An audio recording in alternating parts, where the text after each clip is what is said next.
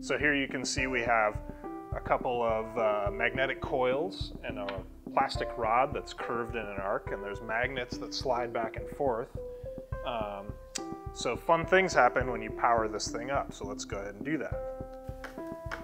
So as you can see, the magnetic coils are generating electromagnetic pulses. Now the opposing forces of the magnets create this chaotic motion. When you come to interact with this thing at the exhibition, you'll be able to sort of see how the pulses affect the magnets as you move them back and forth on this arced plastic rod. Now the things that are demonstrated with this are kinetic energy and electromagnetism and Newton's laws of motion. So that's the flying magnets exhibit for the Forces exhibition.